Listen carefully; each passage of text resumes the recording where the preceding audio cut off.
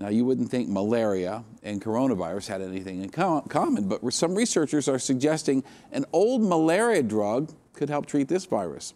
It's called chloroquine.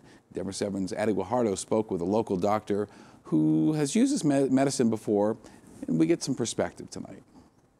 The drug chloroquine is no stranger. It's used to treat malaria. So chloroquine or hydroxychloroquine. And today, President Trump announced it's one of the drugs being tested to treat COVID-19 symptoms. But it's also used routinely in the United States to treat things like rheumatoid arthritis. It's also being heavily studied in the world of cancer. Dr. Jean Mulcahy-Levy, an investigator at the University of Colorado Cancer Center, has been studying the drug since 2009. Chloroquine is doing is blocking the recycling program and therefore blocking building supplies essentially for cancer cells or infected cells or rheumatoid arthritis cells. She says it's safe. I'm currently using it in pediatric brain tumor patients. And describes the side effects as non-life-threatening. The main side effect people worry about with chloroquine is eye problems. It has also been associated with seizures, bad dreams. A Denver 7 viewer who wanted to remain anonymous raised concerns about the drug. She was describing psychotic episodes, and she's warning completely against it.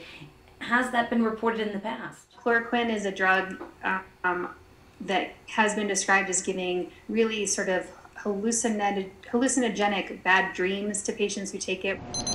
Dr. Mulcahy-Levy says it's unclear how chloroquine is helping treat COVID-19, but says reports out of France and Australia are encouraging. You're still probably looking at, 6 to 12 months until you have really solid clinical data or information, and unfortunately we just can't move faster than that and be safe at the same time. Now at this time, no drug has been approved to treat COVID-19. Now an FDA official does say that they are working on a large clinical evaluation of this drug.